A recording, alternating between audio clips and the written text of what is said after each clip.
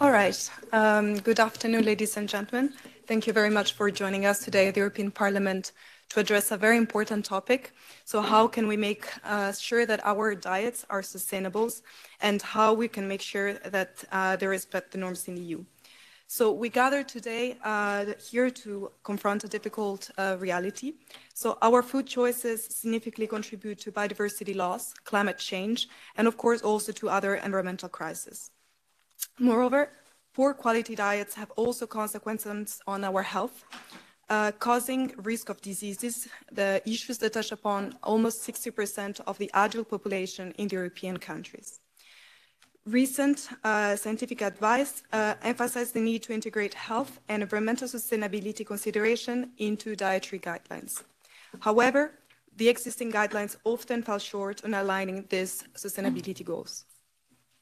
Traditionally, policy efforts have focused on providing consumers with information to empower them to make healthier and more sustainable food choices. However, we must recognize that food choices also are influenced by other aspects that go beyond the mere rational thinking, which is, for example, availability, habits, emotional responses, and cultural influences. Moreover, transparent information regarding environmental and social aspects of individual food choices are often not only the only solution. So today we aim to explore what constitutes environmental sustainable diets and what are the barriers that we need to confront in order to have better and more healthy sustainable diets inside the EU. So the focus of today's event will be around a key scientific research proposed by the European Commission Scientific Advice Mechanism, the SAM, providing valuable insights on the topic of today's discussion. So before we start, I would like to thank you all for being here today, specifically our excellent set of speakers, and of course, Mr. Oleka for taking the lead with the event organization and hosting today's discussions, and our colleagues from SAM and CEPIA for their support in the event organization. Before providing the floor to the hosting MEP for his opening remarks, I would just like to provide some housekeeping rules. So for those of you who are attending in the room, we will have a Q&A session later on in the event. So feel free to just raise your hand if you have any questions. For those who are attending online, please feel free to enter your question in the chat box. And please make sure to mention to whom your question is best addressed, and we will collect some of your questions and ask them to the panelists during the Q&A session. So without further ado, I would like to provide the floor to Mr. Olekas for his opening remarks. Thank you, Regina. Dear colleagues, friends, in the EU, around 11 million farms produce agricultural products for processing by about 300,000 enterprises in the food and drink industry. The food processors sell their products through the 2.8 million enterprises within the food distribution and food service industry, with delivered food to the EU's 500 million consumers. This is a huge part of the EU economy and essential sector for maintaining our security and sovereignty. But the current food system also poses significant environmental changes, including biodiversity loss, as you mentioned, water stress, and climate change. As a medical doctor by profession, I can tell you that good nutrition is essential for good health. Recent scientific advice, which will be presented during this event, suggests that diets should integrate both health and environmental sustainability consideration. I would also add economical consideration. Just providing consumers with information is not enough for sustainable food choice, as decision-making is influenced by various factors, including habits, emotions, and cultural norms. For example, people should be careful to not give into exotic food trends that have intended by very damaging effect to local population around the world. We know that if some specific kind of grain or plant become very trendy in the Western world, this demand rise the price globally, and the local and indigenous population of other countries are not longer able to afford something that was the staple food for generation. We have to be careful of our effect on the rest of the world. I think that affordability of food is a question that we are not speaking about enough, especially in the farm to fork strategy. For example, in Lithuania, householders spend on average 21% of their income on their food. That is a lot compared to, say, Netherlands or Belgium, where they spend only about 11 or 12%. The people in those countries may be able to afford some increase in food price because of the leveraged productivity or higher standard put on agriculture. But my country, Lithuania, consumers cannot. One of the points is that if we want to buy a diet that is not only healthy for the consumers, but also good for the climate and environment, we should give more attention to diets that are based on local products and obtained through the short supply chains. That not only gives us access to nutrients that our bodies have over generation developed to need, but also saves the planet from the emission of long delivery roads and helps solve the problem of food waste.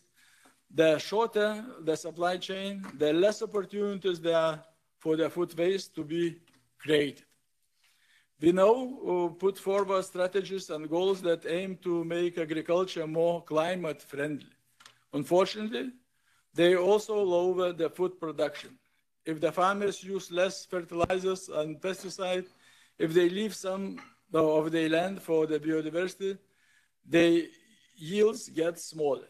If they have to use expensive technologies and meet ambitious standards for environment and animals' welfare, the cost of their operation rise. At the same time, the budget for supporting the farmers through the Common Agriculture Policy is shrinking. This is where the new technologies should come in, and it can help a lot with the planning and implementing a short supply chain, bringing producers and consumers closer together and providing farmers with the new tools. For example, just last week we voted on the report that should allow the use of new genomic technologies in plant breeding. It is an instrument that can help us achieve the Green Deal objectives to get higher yields with less input, using less land, less chemicals, or even radiation-active materials, less water, and produce the plants that are more resistant to the effect of climate change, diseases, and pests.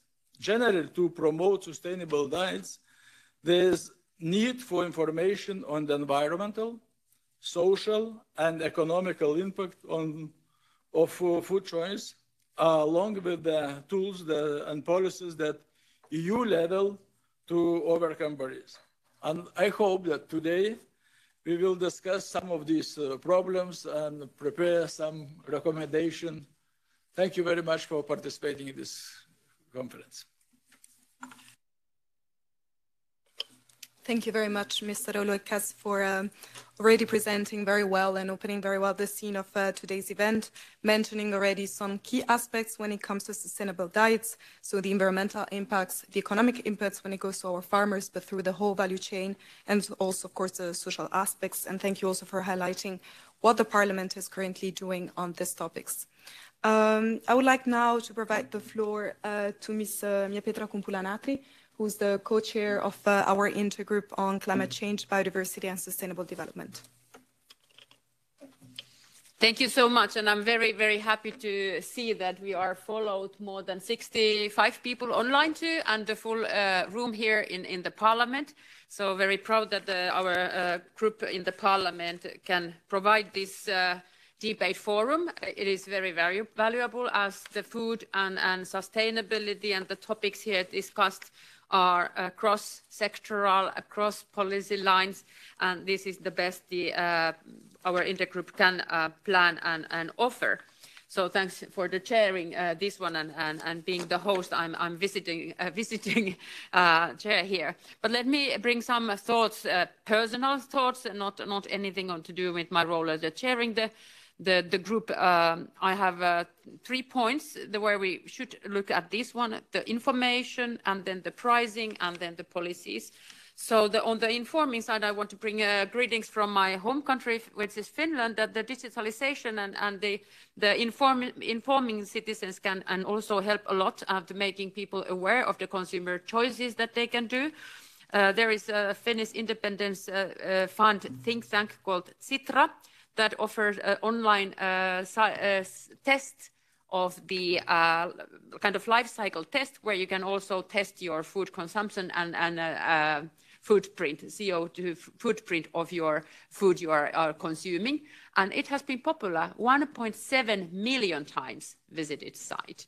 So not often the EU policy page by Commission or even Parliament gets that much attention. But this one is nice. You can go and test. So there is need for information, and I'm very happy that it will be published in, was it 8 countries now very soon, so that we can also start informing people and not to only regulate them to do that, but start the shift with the voluntary choices.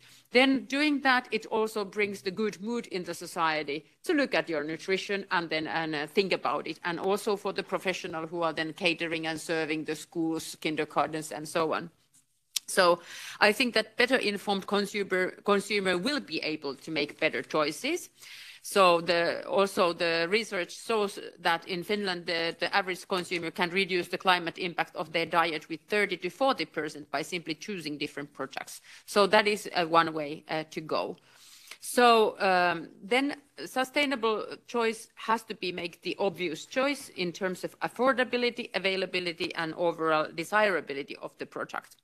So then the very good driver is always the prices. So how to reach the prices that a product needs reflect the external, environmental, and social cost that they later on will have, and then how unhealthy and unsustainable products will be more expensive. So not to mention any concrete way how to tax, but then it's being considered in many countries many times. And then also, can we think of the positive price incentives and the repurposing of economic subsidies that could help? That affordability of the health and sustainable choices is the criterion again. It could not be overlooked when looking that one. But then also, on as the chair here started very well, the farmers must be on board. So do we have on the supplier side the producing sustainable and healthy products to become more profitable choice for them? And also, when I was preparing this short note, I found the UN Food and Agriculture Organization FAO revealed analysis on 2023 on the policy tools, and also that how to see the factor of hidden cost on the food in the decision making. It's huge if it's even at the 10% of the global GDP that is affecting everything that we do there. And I think that when we produce food, the waste is all too big share, and I wonder that it is not more up in the political debate. It was in Finland, for example, time to time that should it be like legally done, or is it only so much on the shoulders of NGOs that collect and take the food from one place to another? There are different systems in different countries, but then it is still many institutional even places when the food is not properly used on its best. So the third one is, of course, the policies, what we do. I love the title Farm to Fork, because it really puts the whole chain in the same picture, but it needs to be developed, and we do not afford to being divided there. I think it is important to see that it is European farmers to produce the European food, even we change some topics there. So whether you change more for oats-based food instead of purely meat nutrition, it will be the European farmers. So taking this on board, that it will not be leaving our farmers, as they are our life supporters and actually the pre-consumption or the whole basis for our life here on the continent. So I think the socially just sustainable requirements needs to embed a lot what is socially just. It is the price for the consumers in these days. Very much attention needs to be paid on that one. But then also the farmers cannot bear alone on any change here. But we also cannot miss the goal on the climate neutrality, and that's why it needs to good policies to look. I think the holistic food policy is the better title than look it from one perspective only. And it, of course, the food links to the cultural heritage, but I'm a strong believer that no culture or I don't actually get any cultural heritage that would be so different that we could not take these steps towards. I will listen with a big ear, the scientific comments on this one, because I think that no nation was very much overweight or used too much processed foods when our cultures were created. So I think that it is possible to combine that one, and maybe not one size fits all, even when we look at the heritage of the European nutrition-based food culture. So nice to have the medical doctor here. I'm the daughter of the cooking teacher. So good to be here, and I look forward to the discussion and the specialist to speak. Thank you very much, Ms. Kumpula-Natri, for such a well-structured intervention and for opening the events, already tackling 3 important points. So information to consumers, digitalization, price, specifically when it comes to availability and affordability, and of course, the policy tools that should take in consideration also the social and cultural aspects. So thank you very much to both of you for setting the scene with today's event. And it's time for the keynote presentation of today's event, provided by Professor Erik Matthijs, who works at the University of Leuven, KU Leuven, and of course also related to the scientific advice mechanism at the European Commission. So today, Erik, you will present us the presentation focusing on towards sustainable food consumption. I know you have a PowerPoint, so I will share it from my side, and you have the floor. Thank you very much, Chair. So yes, I'm Erik Matthijs, and to be very precise, I was the chair of the working group of experts advising the, as you can see on the slide, the group of chief scientific advisors. And so the mechanism is that the chief scientific advisors write a scientific opinion based on an evidence report. So so I'm the chair. I'm not one of the chief advisors. I'm just chair of the working group, piling up the evidence. And of course, I was not alone, as you can see in the next slide. We were a group of very diverse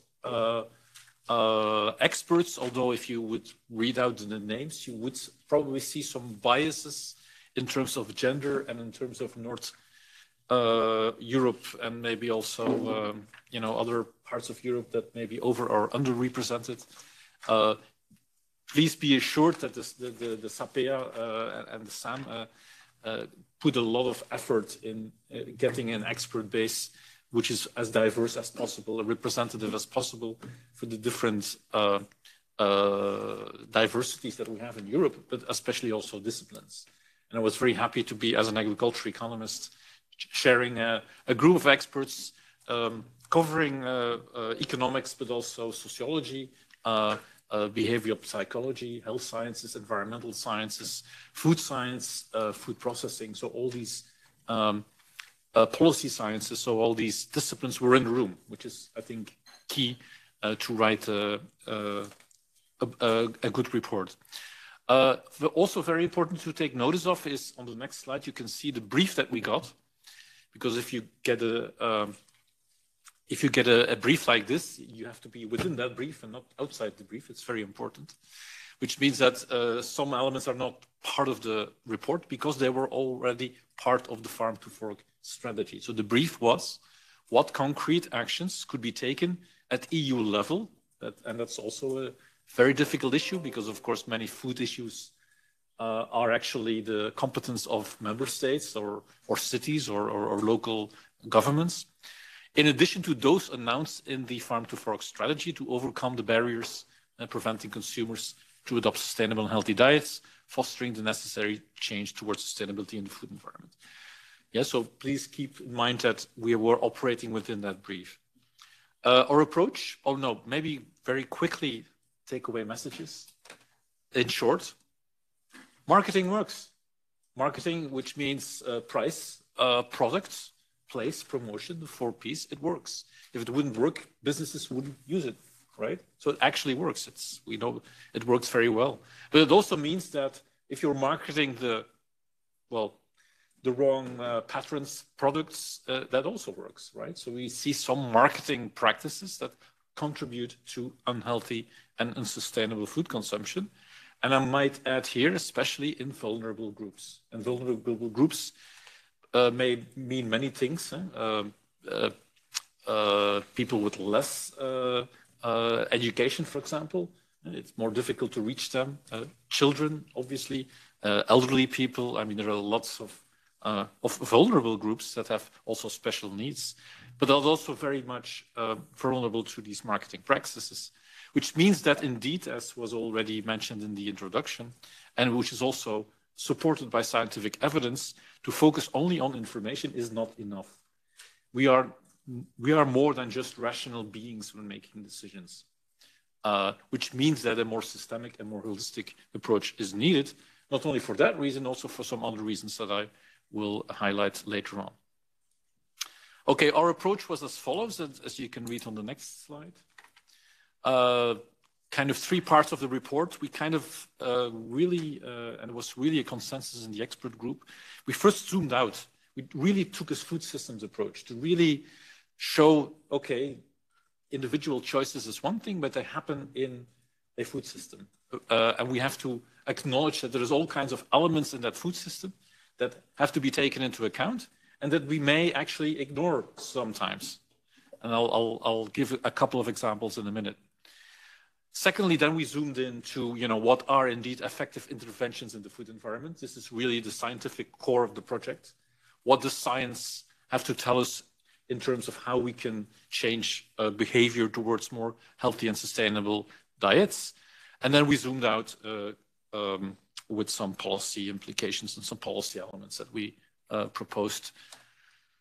Okay, so for the first part of food systems approach, and here just a couple of things in the next slide. You see, I first have to say this, of course. What is sustainable and healthy food consumption? This was not actually the focus of our report, right? The focus of our report is what works in changing towards healthy and sustainable food. It's not a discussion on what is healthy and sustainable food, which of course is tricky because we may kind of all agree on that we have to go that direction, but we do have different opinions on what it actually is. So we kind of stuck as much as we can to national recommendations in this respect. For example, if you can see in the middle, national recommendations are mainly health-based, but there are an increasing number of member states are also using environmental elements into that, which means that one should eat a plant-based diet rich in vegetables, fruits, whole grains, pulses, and fish with moderate amounts. Moderate amounts doesn't mean no. It means moderate amounts. It means less probably in many cases, but not all cases. With moderate amounts of low-fat dairy products and limited amounts of red processed meat, salt, added sugar, high-fat animal products. We acknowledge, of course, that these recommendations are implemented taking into account cultural differences, different needs of different population groups, obviously, et cetera, and also the fact that a dietary pattern is actually, it's not just quantities, it's proportions, it's variety, it's combinations of different foods, and not just, individual products. Yeah, and that also varies considerably across Europe. Yes, we have some common cores, obviously, yeah, but there are also a lot of variation across Europe. It has to do with different natural resources and so on. And also with big changes over time. From an environmental perspective, I think there's quite a consensus that animal-sourced or animal-based foods in general have a higher impact than plant-based foods. So I think there is quite some consensus. We take it kind of for granted that that consensus is there. I'm afraid on organic and local, it's we called it there is a mixed evidence. It's mixed effects. You really have to take into account all factors. Local can be good, but if you would eat a Belgian tomato at this moment, it's probably not a good idea, right? You probably have to eat a tomato in season, but a locally grown tomato at this moment, grown in Belgium or anywhere else in Europe, actually, probably not a good idea for the environment. And the same for organic. Organic, I know Farm to Fork Strategy wants to promote organic, which is probably a good idea for biodiversity, but at the same time, we need more land if dietary patterns do not change. And so there's always trade-offs to be managed there, except for one actually kind of low-hanging fruit, which is reducing food losses and food waste, because there is a win-win without any doubt in that respect.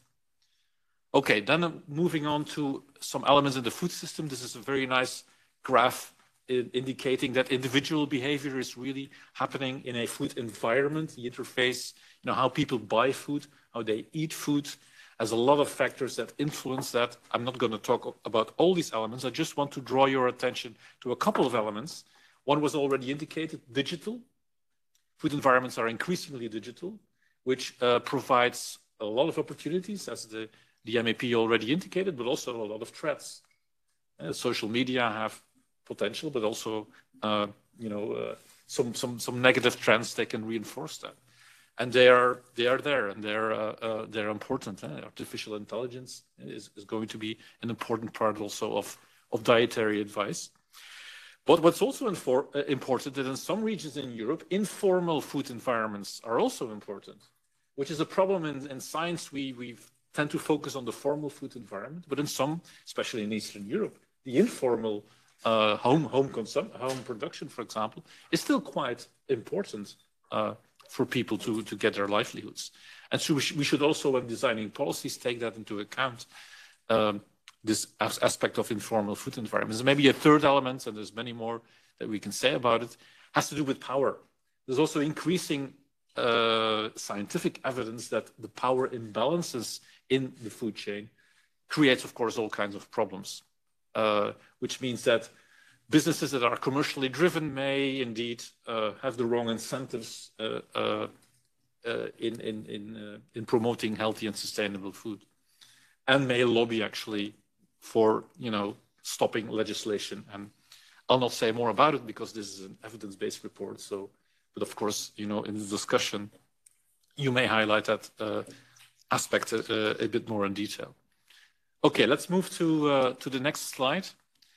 I was actually personally surprised by the broad consensus among the scientists that indeed individual decision-making is not just making rational choices. There is a large consensus that these are psychological processes, especially when in relation to food, that are based on habits, on routines, on semi-automatic processes, which are very influenceable by, of course, the food environment, and also by emotions, by affective process, in addition to cognitive processes. Of course, cognitive processes matter, but we are very much habit-based animals when it comes to buying our food. Whereas we do see that policy mainly focuses on these cognitive processes. The informed consumer is the basis of actually most European policies or member state policies, which means that education is the basis, campaigns, good information is the basis. And we don't say that's not true, but it's not enough. And especially when you look at more vulnerable groups, which are more difficult to reach in terms of information, it's definitely not enough, because it's especially those vulnerable groups that do not have that have more barriers in going towards more, cost, obviously, the price was mentioned. But this is not the only one. There are many more barriers of motivation, personal capabilities, cooking skills, obviously, that may have been lost, are maybe TikTok can help us regain some of these cooking skills, if they're the right cooking skills, obviously. You know, physical opportunities, social opportunities, they all matter. There's a long list of barriers that we report in the report, and that of course makes it very complex to change behavior. But it also means that we need more disruptive measures to actually change behavior, to alter the context of food-related behavior, and to change these routines. People really need to be shaken up. When do people actually change their behavior? It's mostly when something in their life drastically changes. They get married, they get children, they stop smoking. I don't know. That's when they do it, right? That's what I mean with disruptive measures. It means that, you know, something disruptive needs to happen also in the policy domain to really change behavior in the long run. All right, the next slide. Yeah, so then we move through the core of the report. Of course, we were very meticulous in basing ourselves on as much as we could on meta reviews, you know, established science. Meta reviews are reviews of scientific evidence that meets certain minimum criteria, because you can imagine, of course, there's lots of reports out there, but they do not all meet the right criteria. And yes, information matters. You know, there's lots of studies, especially when it comes to more healthy behavior, where we see that results based on experimental studies, they do show that information matters, but they also show that the effect is rather small, moderate. Yeah, so health labels, for example, they do have a positive effect, but it's relatively limited. Yeah. If we move to sustainability, there the evidence is relatively poor. Of course, there's some overlap. If you promote more fruit and vegetable consumption, it's good for health and it's good for sustainability. But we have much less, especially experimental studies that focus on sustainability levels. It's really more emerging. And the evidence is much more mixed. And that has to do with the fact that people are much more motivated by health reasons than by environmental reasons. That's just a fact of life. And I think that reflects itself also in these labels. So yes, it's important to inform people through labels, but it's not enough to actually change their behavior. And of course, one of the, I think, policy advice, and also this is backed up by scientific evidence, is that we should really restrict advertising to children as a vulnerable group. So information matters, it's not enough. Product formulation also matters, and it's actually very effective. And it's also based on experimental studies, and especially silent food reformulation helps. But what doesn't help very much if it's only based on voluntary approaches. You really have to make it mandatory to really see an effect. If it's voluntary, well, then it really, the effect is relatively small. The third element in the food environment, place. Place refers to many things, but here it mainly means where in the food environment can we find a certain product. So the prominent placing of something at the checkout, or where it is in the retail outlet, or how a restaurant would offer, for example, things on the menu. These are all elements in a place, and there you find overwhelming evidence that actually matters a lot. That when putting something healthy and sustainable in a prominent place, it has or remove the unhealthy ones from a prominent place. I may refer to the UK legislation that actually has, I think, forbidden some unhealthy foods at checkout places. That really improves consumers' food choice, and that also relates to the positive effects of healthy food stores and negative of, I mean, especially the negative effect of fast food restaurants in a neighborhood. There are studies that really show the association between obesity or BMI, high BMI in children, and fast food outlets in the neighborhood of schools. So these are really elements that individually matter, right? But of course there are other elements. Price was mentioned. So in the next slide. Now here I'm an economist, but at the same time I'm very cautious, because here we don't have the same kind of evidence, because it's very difficult to do experimental studies with prices. from an ethical perspective. So here the evidence is more based on simulation studies, and it's much weaker than, so from a theoretical point of view, yes, it makes sense to make the unhealthy and the unsustainable stuff more expensive, also to include external effects. But in a practical matter, you know, it's much more, there's uncertain effects. There's especially distributional effects that again, from a theoretical point of view, you can solve. But to do it in practice, it's much more difficult, and we don't have a lot of experiences. And actually, if there are some experiences, they were stopped pretty quickly. I think we have most of the experience in the sugar taxing, especially globally, and especially, for example, in a country like Chile, which is really a nice example where a comprehensive set of policies were taken in that respect.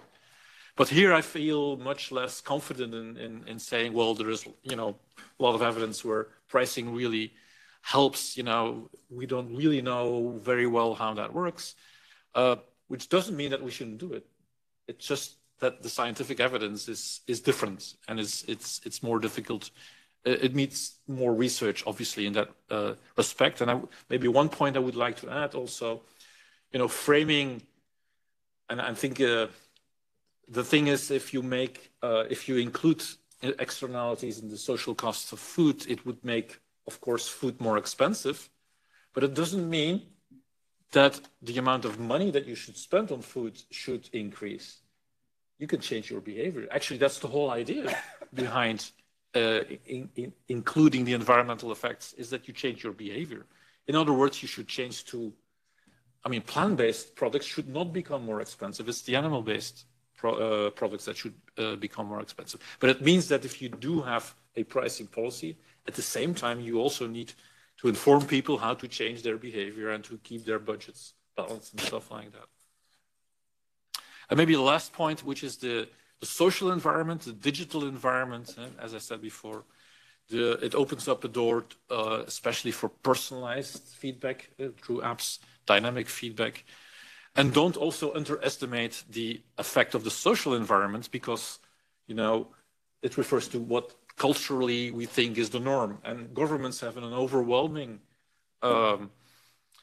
responsibility here, I think. But they tend to refrain from, you know, or let's say they tend to give different signals to the population in what people should eat. They have national recommendations, but at the same time, you know, they promote advertisements in different ways.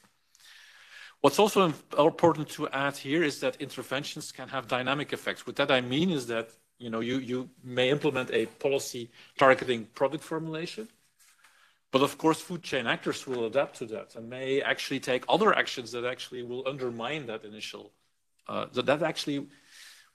That's what we mean with taking a holistic systemic approach, is we need to take into account the actions of the different actors when we design policy. So to conclude into some, how am I doing in time? Okay, so to conclude, indeed, we need an integrated and coherent approach, not only at yield level, but at all levels. And it's a very difficult challenge, obviously. But we need a policy. The main message actually is we don't need a set of individual instruments. We need a mix of policies that is coherent. That's actually the main message. And that mix should take into account, you know, feedback effects, possible counter effects of food system actors. And at the same time, we also need to take into account non-market, informal, and increasingly also digital elements in the food environment. And maybe I should leave it there to keep it in time. Thank you.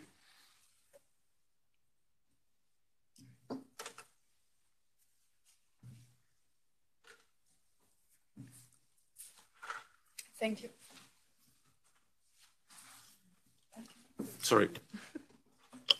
Thank you very much for such a comprehensive presentation. I mean, hard to summarize everything you have mentioned, because it was really touching upon a lot of different aspects of course, what is the definition when we discuss about healthy and sustainable food consumption. Of course, what are the bottlenecks when it comes to price, the social norms, habits, and all these are aspects that we actually will discuss very soon during the panel discussion, and of course, the policy implications, and of course, also some suggestions. So moving on now with the panel discussions, I would like to present the speakers that we have today for joining us in the room and online for our panel discussion. So today we have Anastasia Alvisu, Deputy Head of Unit of Farm to Fork at DG Sante at the European Commission. Joining us online, we have Linette Marie Neufeld, Director at Food and Nutrition at FAO. In the room, we have Camille Perrin, Senior Food Policy Officer and Team Leader at BEUC. We have Bo Bourmen, Senior Manager Nutrition and Health at Food Drink Europe. Dr. Eva Sali, Senior Policy Advisor at Copa-Cogeca. And Rosalie Tucker, Senior Policy Advisor at Europech. So we have heard a very comprehensive presentation from Professor Matthijs. So my first question to you, it's based on your expertise and your point of view, what elements should be a primary focus to attain health and sustainable food consumption in the EU? So it's a 1-minute answer question because we're running a tiny bit late in our schedule. So I would like to provide the floor to Anastasia to start with. Good afternoon. Thank you very much for the invitation and for being a member of this panel. I would like to thank Professor Matthijs for the excellent presentation, and I really want to underline the work that Sam has undertaken, both with the two opinions that they have delivered in this area. Before the Farm to Fork strategy, there was a lot of preparatory work was because of the Sam opinion, and now focusing on the sustainable consumption. And I think we all agree around this table that food and food matters are very difficult. They're very emotionally charged subjects. They're very complex and very sensitive, and they speak to our hearts in many, many ways. If I have to distinguish, I would say it's very difficult to distinguish an element, but I would say, and I think Professor Matthijs has already mentioned, we need a systems approach, and we need to combine it with the One Health approach to make sure that our approach should be improving the human health, animal health, plant health, and the health of the environment at the same time, and do that through a coherent mix of policies. We cannot have, there is not one type of instruments. We need multiple instruments on all fronts. So actually it's a contradiction with the question. The one element means a more, we go on all fronts with regulatory and voluntary measures, with incentives, disincentives. We need action at EU level, we need action at national, but we also need action at local and regional. And this is something we must not forget. And at the same time, we need all of us, all the food system actors, to share the same vision and to be able to talk about it and to communicate. And I think that will get us there. Thank you. Thank you very much, Anastasia. Very, very clear and very comprehensive. Moving on to Linette, who's connected online. Hi, thanks very much for the invitation. It's very nice to be here, and I've really enjoyed the presentation and discussion so far. So I just want to, for this first 1 minute, I want to focus on the level of integration of the actions. So there can be no sustainable consumption without sustainable production. They are intimately related. And so we heard quite a lot about consumer-facing actions, but really a comprehensive strategy needs to embed also the production-facing strategies and bring those together. So for example, just a couple of examples. How can we be changing the price structure of the foods unless we're really taking a hard look at agricultural incentives, trade, and so forth? And that really needs to come together as a part of this package. Similarly, it's fundamental that we start to look and really take a close and deep look at the environmental and health footprint of the foods that we're consuming. Just because it's plant-based does not mean it's healthy, and it doesn't mean it's environmentally friendly.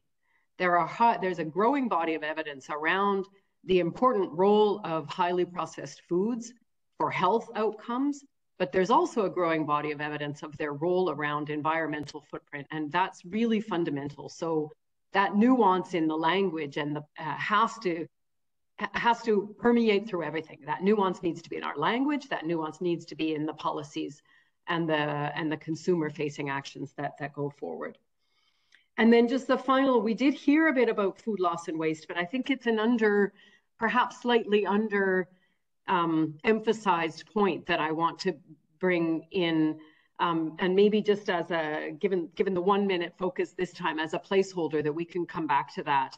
But food waste is an enormous part of the challenge, and a lot of that, some of that, is within the power of the consumer, and fundamental that we really have clear education along with that food choice, clear education and motivation and actions that promote and enable and really support consumers to make better choices that lead to less food waste. Thanks. Thank you, Lynette. And indeed, as you were saying, food waste, it's of course an important point that probably will come back also later on in the discussion. And very well noted when you say that no sustainable consumption can happen without no sustainable production. So those are very fair and good points. Giving now the floor to Camille. Thank you very much. Good afternoon. Thank you very much also from my side for the invitation to participate in this panel debate. Just briefly before answering your question, a couple of words about BEUC, because the name is not straightforward necessarily. So BEUC is the European Consumer Organization. We represent 45 national consumer organizations across Europe, and we bring their voice to EU policymakers. And in a nutshell, basically our daily work involves making sure that EU policymaking improves the lives of consumers. So now back to your question. I guess from my perspective, it's less what elements than who should be the primary focus of policies. And there, our reply would be clearly the middle of the chain. So that's the actors between the farmers and the consumers. So that would include the food manufacturers, the retailers, the food service sector, restaurants, but also I would add public procurement. And this is because, as we've heard from Professor Matthies, so far existing policies are focused a lot on the farmers, with the greening of farming practices, and consumers with education and labeling, with the lack of success that we know. Yet the food processing and retail sectors have a huge influence on the choices made by farmers on the one hand and consumers on the other end. So we really think that we will need to tackle, to address those actors more. Take consumers, for instance, 2/3 of consumers do their grocery shopping in supermarkets. We also have more and more people eating out of home, purchasing food online with meal delivery apps. Millions of children every day eat in school canteens. So we really think that targeting those actors can really do a lot to facilitate stable food consumption. Thank you. Thank you very much, Camille. And passing out the floor to Bo. Thank you very much. Also, thank you for inviting Food Drink Europe to be present today, and thank you to the previous speakers for interesting talks. So first of all, what should be the primary focus? I think what has been said by colleagues before, we need a collaborative approach across the agri-food chain, really to foster sustainable food systems. And as the food and drink industry, we are centrally placed between the farm and the fork, right? So we believe that we also play a crucial role in this transition. But I'd just like to mention that the work is not starting from zero. A lot of work has already been done in the last 2 decades. For instance, there have been tremendous efforts in product reformulation to support balanced and more sustainable diets. But of course, a lot of work is left to be done. But to facilitate this transition and stimulate healthier and more sustainable food systems, we need an enabling environment. And of course, it's only possible with such an environment. And for this, we need proper investments, a supportive, innovation-friendly environment, We need to be boosting trade and secure supply. We need to focus on better regulation and also improving governance and policy coherence.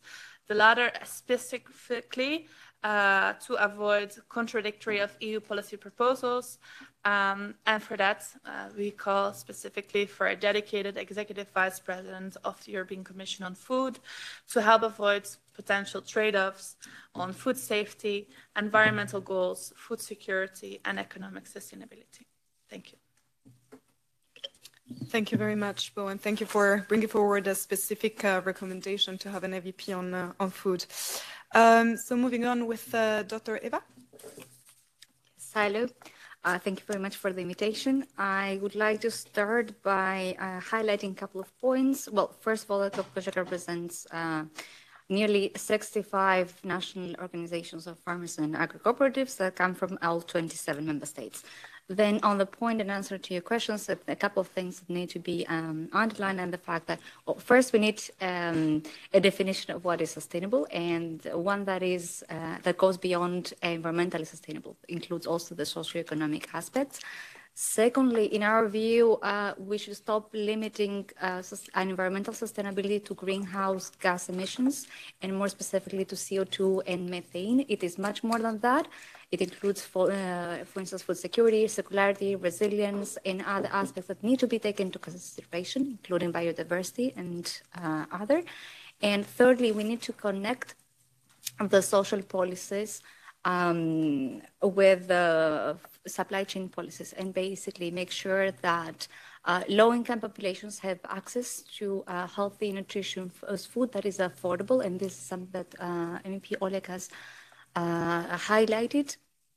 And that is important, and includes also animal-based foods, which are the highest quality proteins. I would like lastly to echo the comments made by Lynette when it comes to plant-based diets, and the fact that there is no free ride when it comes to environmental consequences. So be it animal-based or plant-based, we need to look at the diets rather than at the products, and not assume with sweeping generalizations that one is more sustainable compared to the other. Thank you. Thank you very much. And will I provide now the floor to Rosalie? Thank you very much. So speaking of daughters of, I'm actually a daughter of a farmer, but I haven't heard the word fishers or fisherman at all today. And as a representative of the fishing industry, and also from personal observation, I just want to say, like, I believe one of the primary focuses should be on the fishing industry, the fishers and the communities that are belonging to it, because they are providing us already with one of the most sustainable, low carbon, and very healthy food protein that there is. And I think we would do really well in celebrating this by supporting it, promoting the products, and improving the competitiveness of the sector in the EU market. It hasn't been, we had some challenges, COVID pandemic, we have high fuel prices, Brexit, etc., and we're having new targets, while keeping up the high levels of standards that we're having on the sector for like environmental sustainability, labor conditions, etc. And efforts made, I think, can be rewarded a bit more by, for example, promoting the seafood products, so people are also more informed of sustainable choices. And it is interlinked also with the career prospects in the fishing industry, so they can continue to provide us with this option of sustainable a diet or a fish product in the sustainable diet. So really a focus towards a way of being proud of the fishing sector, and also of seeing it as a crucial sector to move towards a more sustainable diet, a more sustainable food system, and not only seeing it and recognizing, but also showing it, not only to the consumer, but also to the fishing sector and the fishermen and communities as well. Thank you. Thank you, Rosalie. Thank you for bringing forward the fisheries perspective in the discussion. So I would like now to ask you all a second question. So for this one, you will have 5 minutes, so it's going to be a tiny bit more relaxed to answer the question. So starting with Anastasia, so given the dual perspective, so the health one and the environmental sustainability one when it comes to the guidelines that we need to provide to consumers, what specific initiative or strategies does the European Commission envision to implement at the EU level to enhance transparency and provide more effective information regarding the environment and the environmental and social aspects of individual food choices? And moreover, how does the European Commission plan to collab with different stakeholders, such as the ones that are here today, so the food industry, public health organization, and more, to ensure a coherent and comprehensive approach towards making sustainable diets the norm inside the European Union? Yes, thank you. It's actually quite a dense question. So we are in the middle of a transition. We are moving towards the next policy cycle. We have the European elections in summer, the European Parliament elections this summer, and then the new Commission. So I will present basically what we have done so far and work that is still ongoing. The President von der Leyen already in the State of the Union speech expressed the commitment also that we continue to be ambitious about the European Green Deal and its implementation. So that is meant to stay. It will be still relevant in the next policy cycle. What was also something that also Professor Matthies, you mentioned, we need to change a shift in people's diets has to be, it needs a kind of a shock, because we are prone to habits. Any choices are done. We can see every day as consumers. We make so many choices in our life. So when we go to the supermarket, we go for what we know. So we actually, the importance of a food environment which nudges consumer choices is instrumental.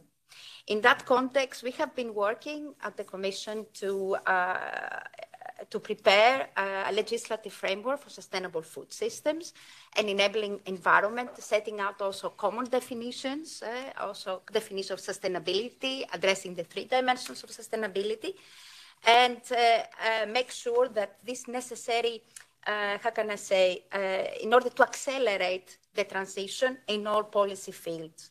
Amongst the elements that we have been examining in this preparatory work is the concept of a favorable food environment, how to stimulate a favorable food environment for sustainable choices. And the elements we have looked at was, of course, sustainability labeling and labeling that address the 3 dimensions of sustainability, economic, social, including health and environmental, but also public procurement. And public procurement has an untapped potential that we should explore. And this comes together with the remark that information to consumers does not suffice, simply because we are products of routines. Our choices are products of routines. So we need to do interventions, especially at schools, school canteens with public procurement, where actually habits are being formed and routines are being created. So we will be also preparing actions to support sustainable public procurement of food and catering services with that objective in mind. Food waste, I could not agree more with food waste, with the food waste remarks. More than 58 million tons of food waste are generated in EU, and this corresponds to 16% of the total GHG emissions from the food system. So here we can do a lot, and the Commission has come last July with a legislative proposal setting food waste reduction, mandatory food waste reduction targets to be achieved by 2030. Member States should reduce food waste by 10% in processing and manufacturing and by 30% in retail and consumption levels. Discussions are ongoing, so we hope that there we can make a difference in terms of sustainable consumption.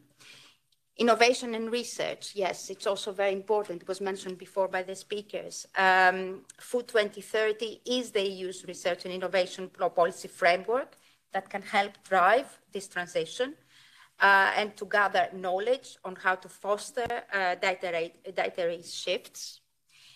Another also element I want to mention is the monitoring of the Farm to Fork strategy. It was announced, it was part of the Farm to Fork strategy, and it will be coming.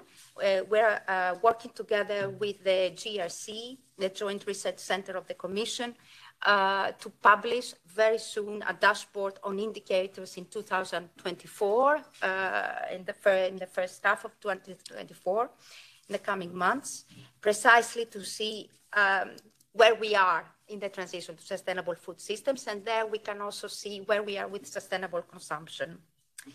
But all these EU policies cannot deliver on their own. Member states have to join forces here. They have the elements to build upon the EU policies. They can use tax policy. They can also use nutrition policies. Nutrition is a very important element. The competence on nutrition matters does not rest only with the Union. Member states can also do on their own a lot of things, especially through aligning their national policies to their national dietary guidelines. And there we often see a mismatch. They can do also education strategies as well. And we have also seen recently that in some member states, they also take measures to address advertising and practices by creating appropriate food environments. So not to promote unsustainable, unhealthy food in certain areas around, let's say, schools, as Professor Matthijs mentioned. So this kind of practices really build further and take EU action at another level. We also count a lot on the operators, and we had the code of conduct. We have the EU code of conduct on responsible food business and marketing practices. It was launched in 2021, and now it counts 141 signatories. And we see that most of the commitments, 90 commitments from 46 companies, are actually focusing on healthy, balanced, and sustainable diets. And half of those commitments relate to composition of foods, availability of healthy food options, and portion sizes. So there is a movement also on that front. And I mentioned food system approach, and we need that also in terms of governance. We need to talk to each other. We need to bring together all the food system actors. And again, I want to underline, we need to talk also to the local actors and to the regional actors, not just the national counterparts. Maybe I'll stop here and we can continue the discussion in the Q&A. Thank you very much, Anastasia, and thank you for focusing on many important works that the Commission is doing as of now when it comes to sustainable food systems, also defining what sustainable food system means.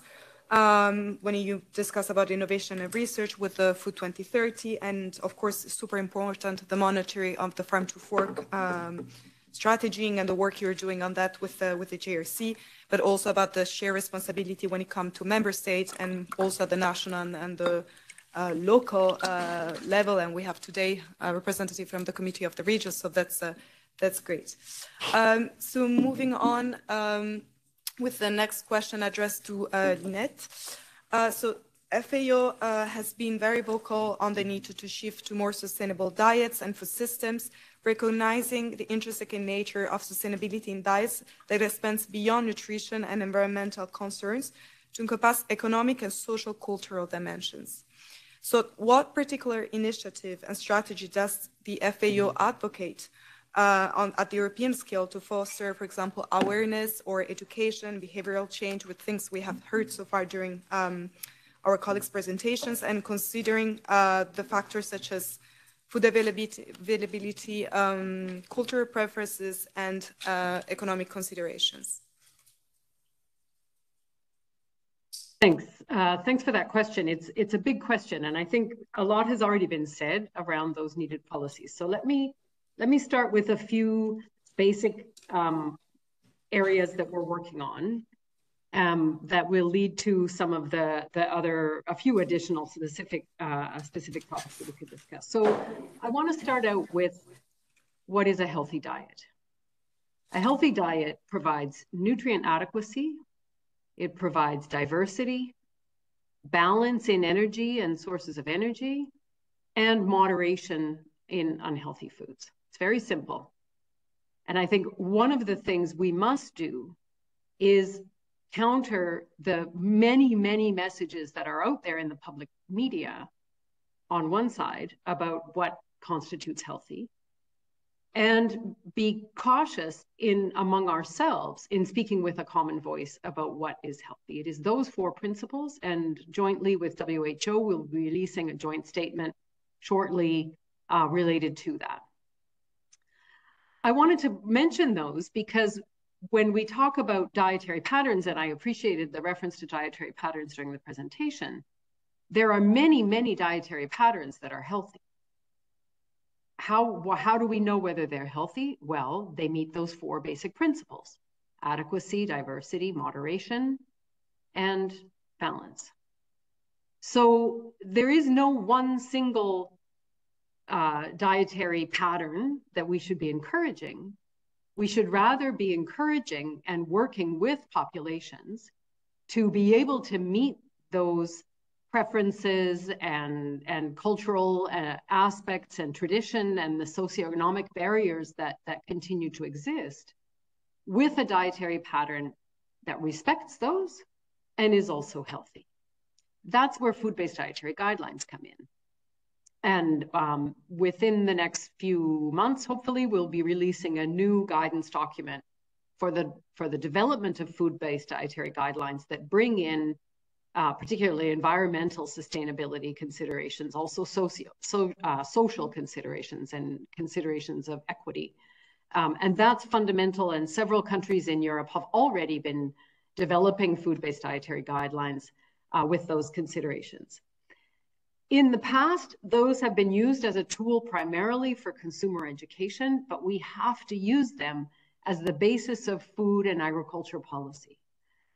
There is, if you look at countries, there is not necessarily alignment between what we are asking consumers to eat based on those dietary guidelines and the reality of food availability and affordability in those countries. We've spoken a lot already about affordability. It is those guidelines that should be informing agriculture incentives, shifting production patterns in a way, and trade or any other element that is needed to ensure that those food really are available and affordable. So let me talk about 2 of the topics that have come up quite a lot. I think some of you already have seen the relatively recent report on terrestrial animal source foods, and this is picking up again on that messaging around production systems as well as consumption. We released a systematic review, very thorough review on the health risks and benefits of animal source food intake. And one of the key messages that comes out of that report is that all animal source foods are the same in terms of their health risks and health benefits. So again, nuance of message. Not all animal source food has health risks. Not all some animal source food have very little, if any, health benefits. We need to be nuanced in that messaging to help consumers navigate that space. We are currently finalizing a report that does a similar model, but looking at production systems. And at the end of those, we will have a final report that brings all of that evidence together into balancing the trade-offs and the opportunities related to both consumption and production of animal source foods. We've also started a similar initiative related to animal source food alternatives, because again, they are sometimes being promoted as a benefit both to health and environment simultaneously. But let's be careful here. Again, there are multiple types of products, multiple different processing mechanisms used in those products. And there is no blanket, we should not be using blanket statements of health benefit and environmental benefits. So that series of reports is looking at the current state of evidence of a variety of different types of animal source food alternatives for environmental implications, health and nutrition implications, socioeconomic equity implications, and food safety implications. So hopefully by the end of this one's a little bit earlier on in the process, but hopefully by the end of the year we will have that. And the language I'm using there, again, coming back to that nuance of language, is very purposefully. I'm not saying animal protein alternatives. I'm saying animal source food alternatives, because in fact, it is protein that, as a nutrition expert working in this field for many, many years, I'm least worried about. Animal source foods are rich sources of a variety of nutrients, and protein isn't very difficult to get from other sources. What we need to be looking at is the whole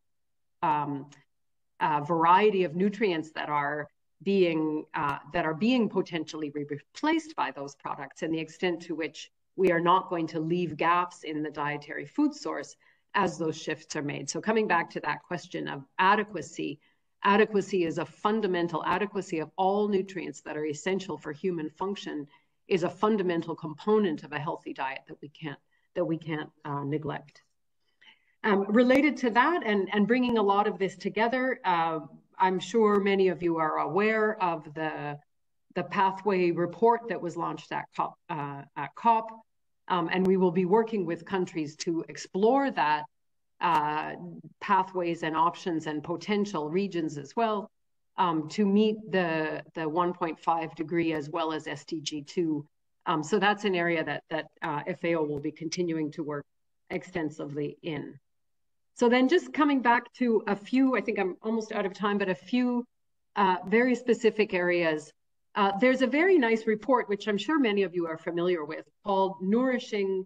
The name of the report is the Nourishing Policy Status Update in 30 European Countries.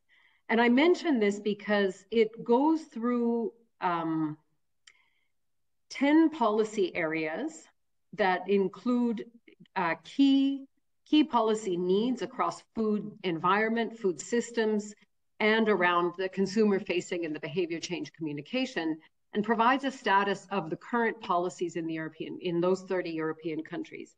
And what you see is that there are really critical gaps across several of them, and particularly, for example, around restricting food advertising in the forms of commercial promotion. And again, this comes back to that core criteria of moderation. We have to confront the reality that the unhealthy foods are appealing, inexpensive, and have permeated all aspects of the food environment. So if you're not familiar with that report, it was pointed out to me by one of my colleagues, who is also providing a few additional bits of information in the text as we speak. It is a very good report to nudge us in some of the directions. It doesn't go down into detail. So for example, harnessing food supply chains and actions across sectors to ensure coherence with health, that's a very big umbrella of potential policy actions. But again, linking that and thinking about what our food-based dietary guidelines are telling us, and doing a bit of a matching of where we are now with where we want to be in terms of food supply in each individual context, is a really powerful tool that we can't neglect. So I think, all of these, what we're aiming for here is restricting on the unhealthy foods, whether that be through taxation, whether it be through labeling. We're seeking to promote the healthy foods and to enable those healthy foods. And that comprehensive and coordinated set of actions really need to bring that together. And that has to include all the way from production to those consumer-facing actions. I didn't go into the detail of some of the work that we do intensively, because I think it's been messaged already. Public procurement, schools, fundamental, and we can't say enough, but I think quite a few of the speakers have already mentioned. So I'll leave it at that, and perhaps call out to my colleague Anna could perhaps drop in a few other links of different documents and guidance documents that are available from FAO. Thanks. Thank you very much, Lynette. Thank you for bringing forward the work that FAO is doing in providing guidelines on healthy and sustainable diets, and also for reminding us that there is not just one dietary pattern that could be considered as sustainable, but there are many of them that could be considered as such. And just confirmation from my side that your colleague has shared the report's information in the chat box of the platform. So moving on now with Camille. So you have presented quickly already the work of BEUC as an umbrella organization representing different independent consumer associations. And of course, BEUC has an important role to play in amplifying the voice of consumers at the European institutions. So based on this, what suggestion do you have today for the implementation of tools and initiatives at the EU level that extend beyond information provision, actively addressing obstacles preventing consumers from embracing sustainable diets, such as we have heard, habits, routine, and social cultural influences? Thank you very much. First of all, I would like to say that we've been extremely pleased by the SAM reports that were published last June, because they came as a confirmation of what we consumer organizations have been saying all along, which is that we need to make it easy for consumers to eat healthily and sustainably. So it's really a message that we've been trying to convey for years. So now it's really backed, supported by scientific evidence that was presented earlier today. I'd like to come back to the issue of diet, because when we compare consumption patterns in the EU today with dietary guidelines, it's clear that the way most Europeans eat is not healthy. They don't eat enough fruit and vegetables, they don't eat enough whole grains, nuts and legumes, and at the same time, they eat too much red and processed meats, too much fat, sugar, salt, and too many calories. We also know that only 12% of European consumers eat their 5-a-days. You're all familiar with the 5-a-days. And at the same time, meat consumption in many countries is 2 to 4 times higher than what's recommended. So we have an issue with current diets. I also would like to refer to reports by the European Environmental Agency or the Scientific Advisory Board on Climate Change, which have really made clear that diets which are heavy in animal source foods have significant environmental and climate impact. So that has to be really stated clearly. So we need to change the way that we eat. The good news is that most consumers are willing to eat differently. It comes clearly across many opinion surveys and polls. So there is this willingness to change the way they eat. The problem is that few consumers have actually changed the diets. According to a Eurobarometer poll that was published 2 years ago, only 1 in 5 have actually changed the diet. So there is this gap between intention and action. And this is because, as we've heard from Professor Matthies, the food environment today makes it hard for consumers to turn their good intentions into action. I wanted to maybe expand a bit on the concept of food environment, because it might sound a bit jargony and dry. However, we as consumers experience it in our daily lives. And I wanted to also draw your attention to a report that we published, I'm not sure if you can see the cover here, last June, together with the European Public Health Alliance and Eurogroup for Animals. We called it the illusion of choice, because the purpose was precisely to illustrate with concrete real-life examples how food choices and diet of consumers are influenced by the food sector. To give you maybe a few examples, we've heard some already, but the food environment, as you can experience it as a consumer, can be anything from, for instance, the supermarket promotional leaflets that tend to advertise mostly unhealthy food as opposed to rather healthy choices. It's also these big displays of crisps and soft drink that you can come across at the entrance of the supermarket and that push you to buy these products even though they were not initially on your shopping list. It's also those meal delivery apps that push notification on your smartphone with discounts for burgers and fast food. Or it's also, for instance, as a parent, when we walk to school with my kids, we often come across, in the streets, those billboard ads.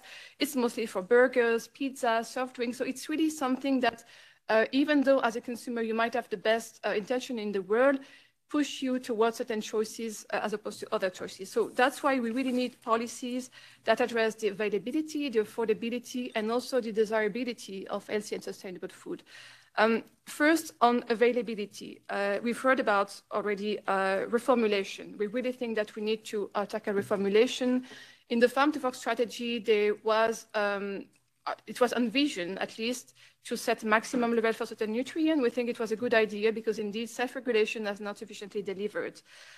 We also need mandatory requirements for public food procurement. So we are happy to hear that this is still ongoing work. Also the CAP, the Common Agricultural Policy, could play a role to incentivize, to increase the availability and therefore incentivize consumption of certain products, fruit and vegetable, for instance. There could be, for instance, voluntary coupled support to increase production of those products that consumers need to eat more of. Moving now to policies to increase the affordability of healthy food. We have a problem with price signals today. As a consumer, if you want to eat healthy and sustainably, often you need to pay more. This is not how things should be. If you want to incentivize healthier choices, more sustainable choices, that should be also the most affordable option.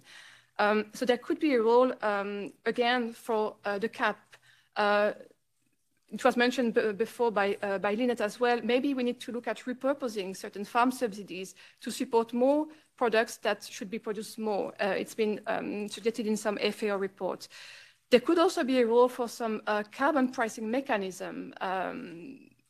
In some leaks that were published of the European Commission communication on the 2040 climate targets, there were some hints at a potential carbon pricing mechanism, and that would make indeed certain products a bit more expensive.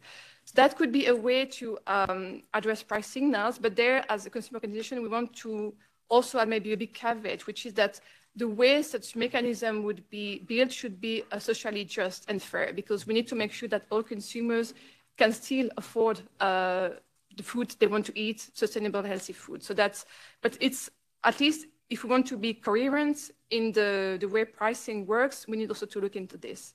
But it doesn't have to be just about regulation. Also, retailers can do a lot. Because the way they price product also has an impact on the consumer purchase. And I would like to share, for instance, examples of some positive examples that we've noticed. The first one is Lidl in the Netherlands. They have announced recently that they would align the price of whole grain products on that of refined grain versions. Often, unfortunately, whole grains, despite being more healthy, is more expensive. So it's a good thing that they will now try to align prices. Another example is some 3 German retailers who have recently announced that they would try to move towards price parity between meat-based and plant-based products. So I've heard earlier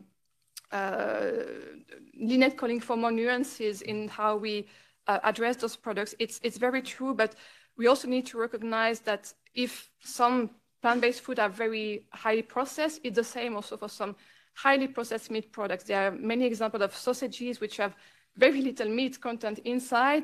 So I think nuances need to work really both ways. And consumers need also certain convenient alternatives if they want to try to move towards more plant-based diet. So there is a role for those products. And what we also insist very much on is on food manufacturers to try to improve the recipes of these products.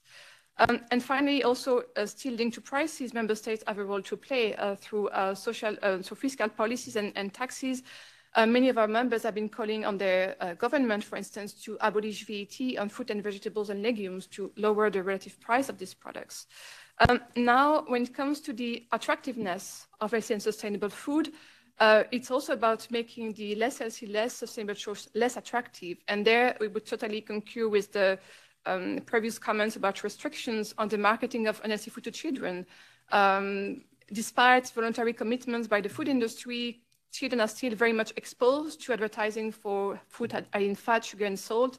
So this needs to be addressed, and it's good that some countries such as Germany, Spain are making progress in that direction.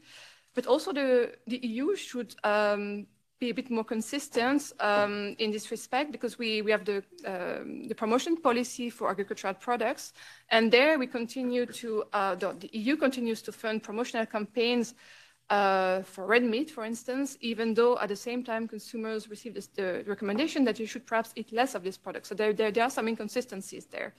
And finally, on the policies that would help consumers to identify the health sustainable choice in the shop, that is basically labeling.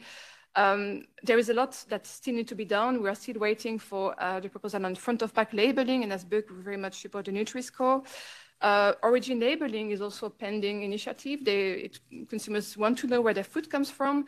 They also want to know how sustainable is their food. So we very much look forward to any initiative in that respect. Same for animal welfare. Consumers would like to know how animals were raised. So we have the egg labeling system that works well. Maybe it's time to also expand to some other products. So there is still a lot to be done. So I will stop there. But definitely, I think for us, the message really that information and education is important, but by far not sufficient. So there is a long list of actions that also need to be implemented. Thank you. Thank you very much, Camille. Thank you for bringing in the consumer perspective and for providing concrete example on the 3 pillars you have mentioned, so availability, affordability, and attractiveness. So thank you very much for your insights.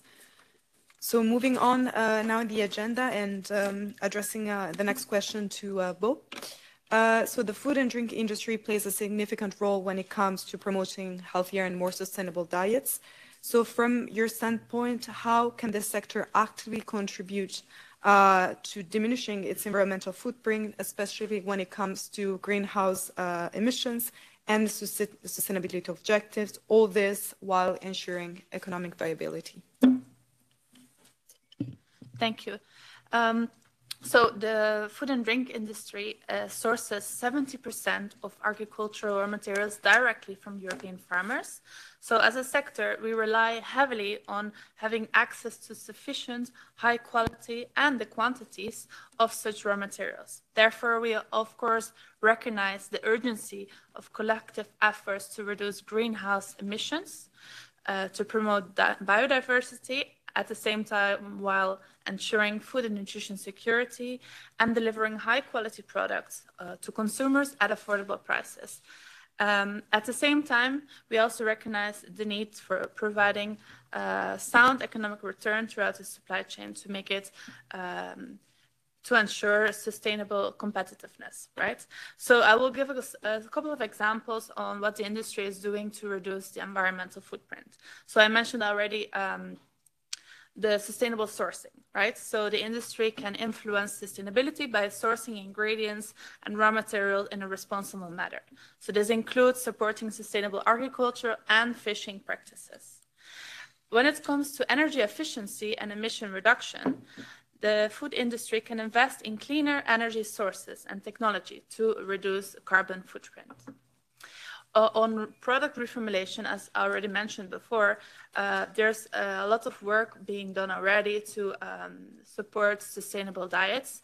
For example, there's many different countries that have public-private partnerships and have specific reformulation projects in place for many years.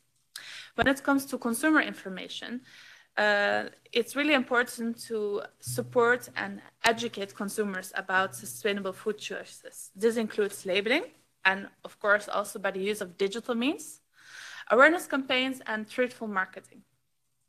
Now, food waste was mentioned several times by many people today, so I just wanted to highlight that we are supportive of the SDG to halve food waste per capita by 2030, and specifically, in the Food Drink Europe Action Plan on Sustainable and Resilient Food Systems, we are working on a toolkit to help businesses reduce food loss. So we hope to be sharing more about that in the next months.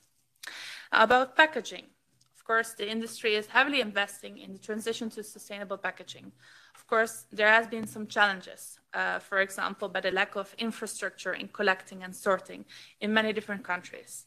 Therefore, we need an enabling environment, which I mentioned before. This includes also enhanced extended producer responsibility schemes and introducing deposit return schemes. There are challenges, but there's also opportunities. And if we get things right, we can really drive the transition. So I mentioned it before, the Food Drink Europe Action Plan on Sustainable and Resilient Food Systems, which we actually published already in June 2022. And it's our translation, like our implementation really, to the EU Code of Conduct for Responsible Food Business and Marketing Practices. And in this action plan, we have launched several initiatives and actions to support companies in the transition to sustainable food systems. And it's focused around 3 pillars. One is on climate change, on sustainable packaging, and nutrition. So what are the companies already doing, to reduce environmental footprint and to contribute to more sustainable diets? I'll give some examples. So 10 of largest food companies are already investing 1 billion euros in sustainable agriculture. Companies are also investing in recyclable packaging, recycled material like PET, and also working with farmers and support them financially to adopt sustainable farming practices such as regenerative agriculture. Now, when it comes to sustainable diets in practice, what can we do to make it easier for consumers to choose balanced and sustainable diets? We, of course, as food manufacturers, have a significant role to play in promoting sustainable consumption. I mentioned before, and I will say it again, on product innovation and reformulation. Manufacturers can develop new products and also reformulate existing products to make this choice easier for consumers. This can be done by investing in research and development and creating options that are appealing to consumers and support their active and balanced lifestyles. Now, of course, reformulation in itself is a highly complex process, but companies are heavily investing in it since many years to optimize the nutritional composition, but also, for example, by reducing portion size. On this, as part of the Food Drink Europe Action Plan, we have published last year already specific toolkits on product innovation and reformulation, which targets mainly to SMEs to know what they should take into account when embarking on a reformulation journey. In addition to this, we have also published guidelines on portion size communication and whole grain and fiber consumption. A second example is that the food industry can influence from the supply chain upstream, so providing opportunities to implement sustainable practices from sourcing to production, so including reducing losses, improving energy and resource efficiency. On consumer information, we support by providing clear labeling to consumers, but it has to be supported by awareness campaigns and education.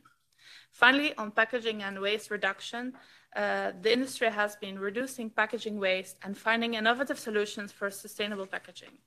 And I would like also to make a reference to the marketing and advertising, which has been mentioned several times today, so that many food and drink companies have already contributed to the creation of the EU Pledge or are signatories to the EU Pledge, or any other equivalents at national level, which is targeted at reducing children's exposure to marketing and advertising of foods that are particularly high in salt, sugar, and fat. So all of that to conclude that the food industry is already playing a big part in reducing environmental footprint to contribute to healthier and sustainable diets.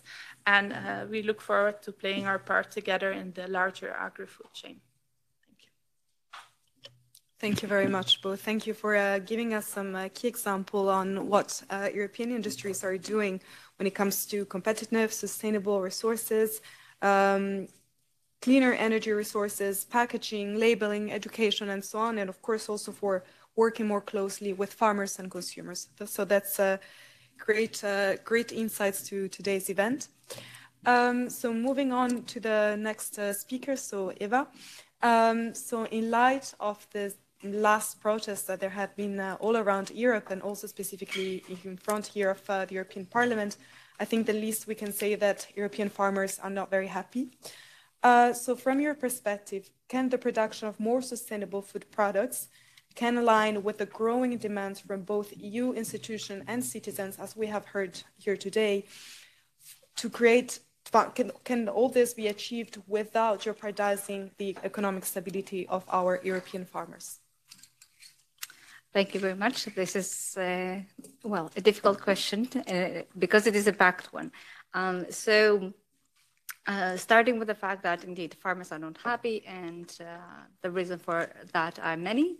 but most importantly, the fact that the economic burdens, bureaucracy, a large pile of legislative developments, imports, etc., are making their lives very difficult, and they are basically struggling them. So the economic viability of farmers is at risk at the moment. Hence, the need for the strategic dialogue, and also the calls from the Commission President for more dialogue, less polarization, and abandoning a top-down approach.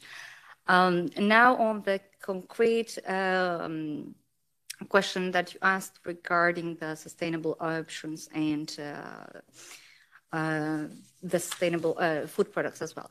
So farmers and agro-cooperatives, they are they are the ones that produce our foods, and they are very much working in providing sustainable, nutritious, and affordable food for nearly 500 million European citizens, but also all citizens beyond the EU. And they are doing that in the most sustainable way possible, given the toolkit and the time, etc. Of course, there is more that can be done in the transition towards sustainability. However, and we are committed to do so. However, there is a need for time, for investments, and for the appropriate toolbox in order to make the transition possible. Of course, in this process, nobody can be left behind, and we need to make sure that the economic sustainability of farmers is secured, because without it, there is no food to put on the table. And in the EU, we can pride ourselves in the fact that our food production system is one of the most sustainable, if not the most sustainable, because it abides to the highest standards that exist. So what can be done to further that? Well, first we need to make sure that we avoid any sweeping generalizations or political statement, as I said earlier. And I echo again the comments made by Lynette that we need to have a more nuanced approach. That is when it comes to what is sustainable food consumption, about the diets, and of course about the possible alternatives. So very much welcome the comments that she made, where we're not talking about alternative proteins, but rather about alternatives to animal-based foods.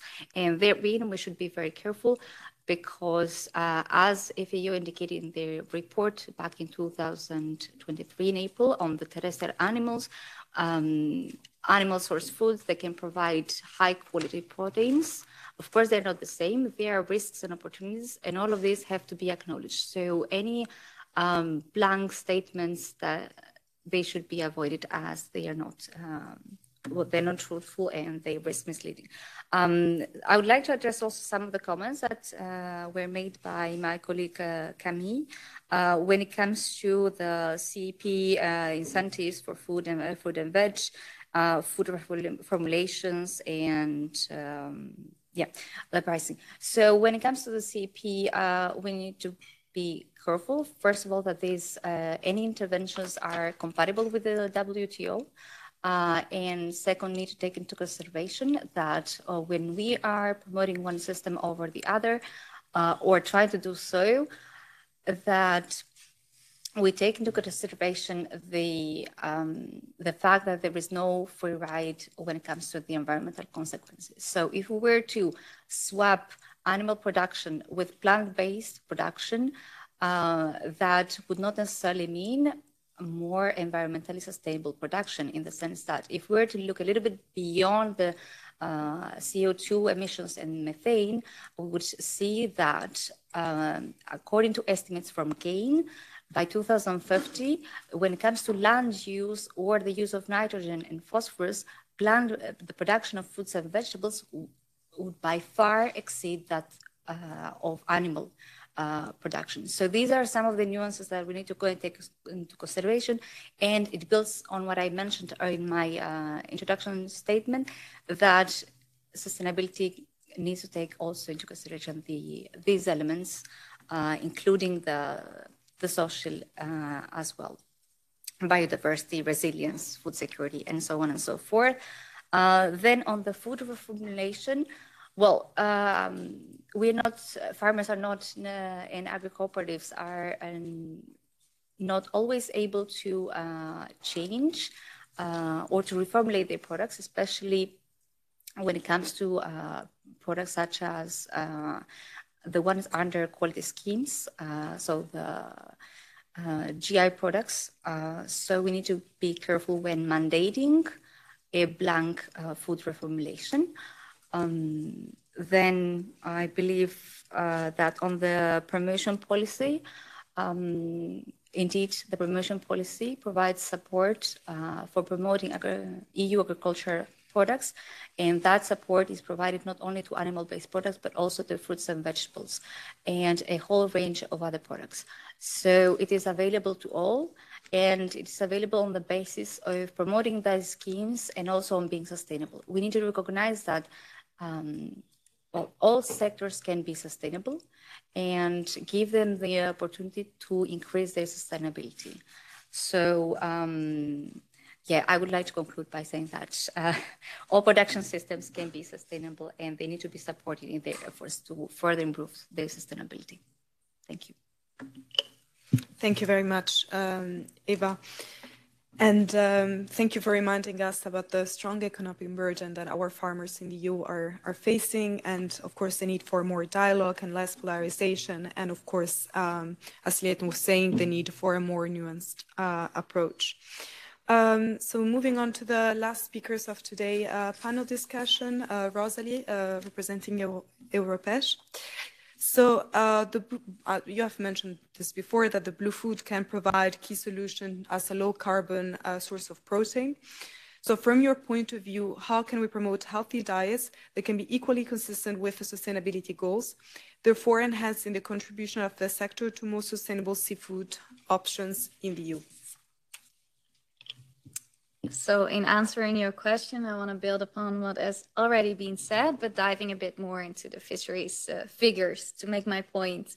First of all, I think on average we eat around 24 kilograms of seafood in the EU. And I want to mention this because when we talk about the sustainability of our food systems, I think it is also important to look into food security and our level of self-sufficiency. So the production that we have and the ratio between the production and the consumption. And the EU seafood self-sufficiency is below 50%. And this means that together we eat twice as much as we produce. So we produce for human consumption around 4 million tons of seafood, but we import almost 9 million tons. And it's not super black and white. It is a little bit unbalanced in there because for some fish species, we are very self-sufficient, but this might not be the species that we like to eat in the EU. And perhaps there's also better prices that we get somewhere else outside the EU market. And also some species that we like to eat, like tuna, we actually eat more imported tuna than what we provide. Perhaps more examples closer to your heart, like we like to eat salmon here, but a lot is coming from Norway. We like to eat shrimps, again, it's Norway or Greenland. Tuna, mostly from Ecuador. Sardines are coming from Morocco. We like to eat pollock and pangasius, and this is from Asian countries, China, Vietnam, etc. So just to make a point that there is a bit of imbalance in here. And as already mentioned, the consumer and us as individuals, we have a big role to play. And we have an impact with our choices that we make on the climate and on environmental crisis, but also on the sustainability and the livelihoods of the fishing sector. As the report is mentioning, consumers do need to change their the foods that we are eating. And what really doesn't help in the fishing sector's regard is that we're eating fish and seafood sourced from unsustainable managed stocks. So having high environmental impacts, often stemming from countries, non-EU countries. Not saying the EU fishing industry is perfect, but at least we know what our standards are and how we implement them. So well-informed consumer, already been mentioned numerous times, it is crucial. And even though if you're a very motivated consumer going to your supermarket and you want to make an informed choice, sustainable choice, it is difficult and you're limited to what the stores are providing. So it's almost impossible at this point to assess a product on the actual impact it has on the environment, on social issues, on climate, on whatever you find important. So there's a lot we can improve here so that we as individuals, we can make our impact. As also said, most of the power and the impact that can be made is in the middle of the supply chain. So whether retailers are, because as consumers, how we change our behavior, what can really help is if we make it as easy as possible to provide these sustainable and healthy choices. But for that to happen, it needs to be available, it needs to be affordable, and it needs to be accessible. And when we make our choices, it's often, let's be honest, like it's routine, it's habits, it's conveniency. It's like the supermarket next to your house on a Sunday or on your way home from work. So retailers, schools also, the food that they provide, that is where the better choices can be made and where the big impacts can be made. And I think it is really nice to hear because we heard a lot of the responsibilities lying on consumers, but we can brief a little here because we do have an impact as individuals and our choices on mitigating climate change, etc. But it's not only our responsibility, luckily. And I think food should also, it is fun and should stay that way. It is about culture and sharing. And, but we need to, I think we could be more curious and also be more informed and also demand for this information. So it can be more like a win-win-win situation, right? That you can buy the products that you like, but you also know it's a better choice in terms for your health or your sustainability aspects, standards that you want to choose for. On enhancing the fishing sector's contribution to more sustainable seafood options, to answer that, the EU's current focus is a lot on green transition, energy transition, on environmental sustainability. So new targets are added there to already the standards we are to ever more increase the sustainability of the fishing sector, and rightly so. But we believe that these ambitions, they really need to be extended to non-EU country producers, because in our case, 2/3 of what we eat in the EU on seafood is imported. So you might think going to a supermarket or store that all the seafood products that are there are complying to the high standards that we have in Europe, but this may very well not be the case. So one of our members said recently really nicely that the EU is actually making us play football, the fishing sector in that sense, but allowing others to play rugby. It's a different game, it's different rules. We cannot move towards 100% self-sufficiency. We know that this might not be even a great goal to have. The EU will always continue to rely on seafood imports, but all EU new initiatives, I think, should include regulation and restrictions on food imports from places where the production causes major environmental damages or high risk to it, like fish sourced from unsustainable managed stocks. And if you apply EU standards as much as possible to imports, it will be having a great effect on our way of tackling climate change and environmental challenges, but also on supporting the primary production sectors that we have in the EU complying to high standards. And I think, especially in the fishing sector case, it is not as attractive anymore for the young generation to work in, which is very well a problem for our sustainable diets and our choices that we have, because we have this nice sustainable project there, and there might not be enough fishers anymore to maintain the EU seafood production in the future. So there again, what I highlighted in the beginning, a lot more promotion or support on the sectors that we have in the EU could be made. I will stop it. I'll leave it at this. Thank you. Thank you, Rosalie. Thank you for bringing forward the views when it comes to the fisheries sector. I personally didn't know that 2/3 of seafood is imported in the EU, so that's good numbers to keep it in mind. And thank you also for sharing all those examples from different countries where our seafood products come from. So that's a lot of content in your intervention. So with that, I would like to thank all the panelists for your very insightful insights in the discussion of today. We're absolutely running out of time. I'm doing a terrible job with managing the discussion, but we have the luxury of having the room for extra 30 minutes, which usually is not something given inside the European Parliament. So I would like just to provide immediately the floor to the next speaker, which is Joke Chauliège, rapporteur for the opinion on the legislative framework for sustainable food system at the Committee of the Region. Apologies for my horrible pronunciation of your name, and you have the floor. Thank you very much, and thank you for the opportunity to speak here. And don't worry about pronouncing my name. I know I have a terrible name to speak out in English. You said correct, Joke. Most time it's joke, they say. So I'm very glad that you say Joke.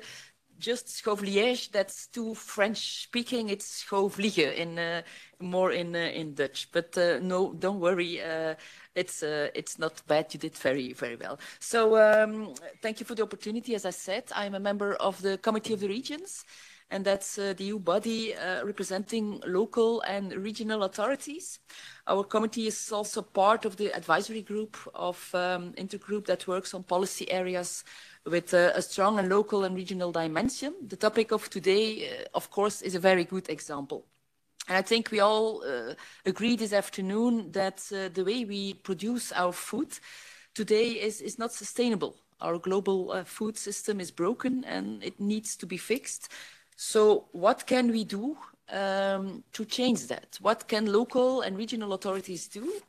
So speaking on behalf of the Committee of the Regions, I would first like to highlight the role that local and regional authorities can play in implementing measures and shape healthier food environments while promoting healthy and sustainable diets. So local and regional authorities have the capacity to facilitate access to healthy food and give people the good options with an adequate urban spatial planning, for example. And there I always give the example, no fast food restaurant near to school. They come out of the school and they go to McDonald's, as I can name one, but it can also be another one.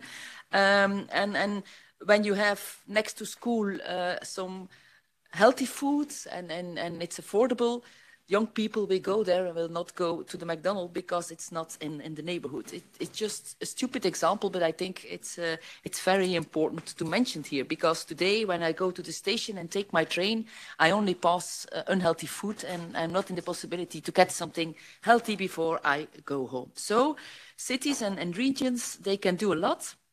And of course, they have a very useful and efficient tool, and it's mentioned already, and that is the food public procurement.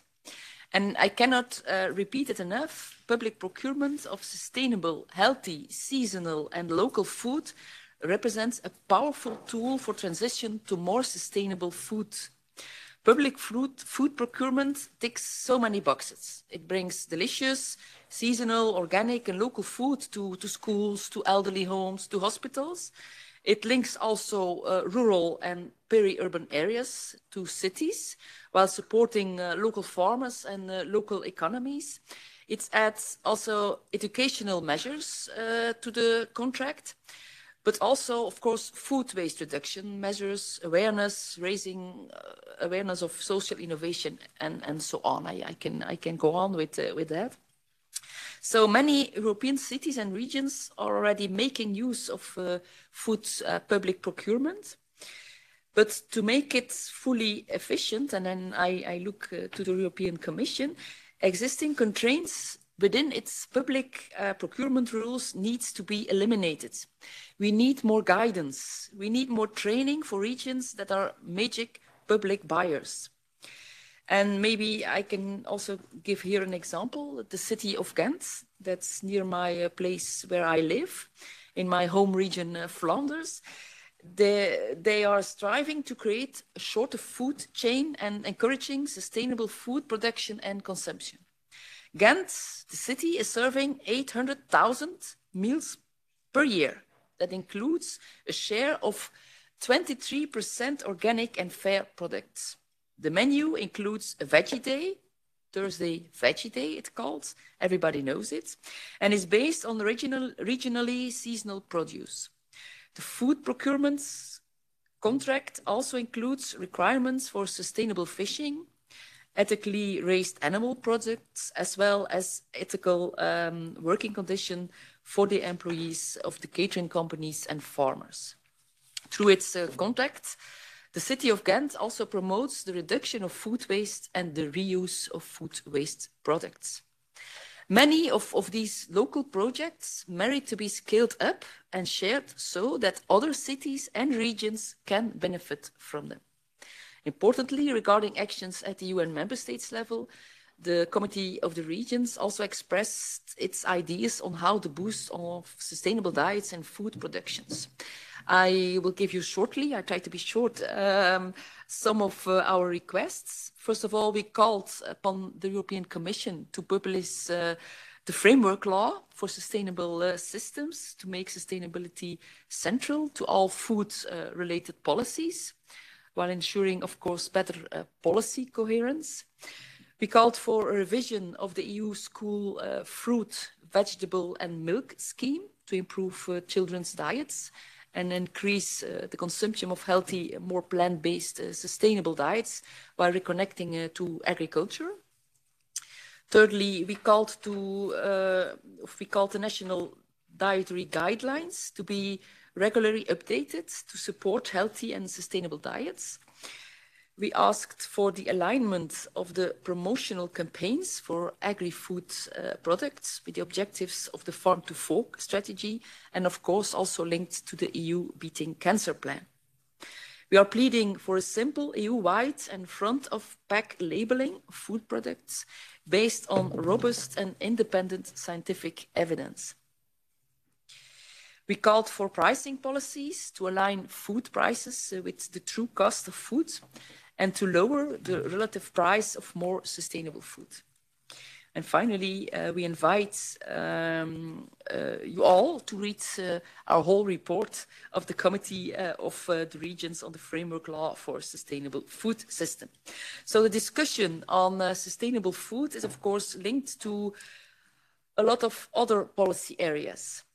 The Committee of the Regions set up also a Green Deal Going Local working group, and they discussed the different aspects of the Green Deal, especially challenges and opportunities for local and regional communities. So that's very closely linked, I think, to what we discuss here this afternoon.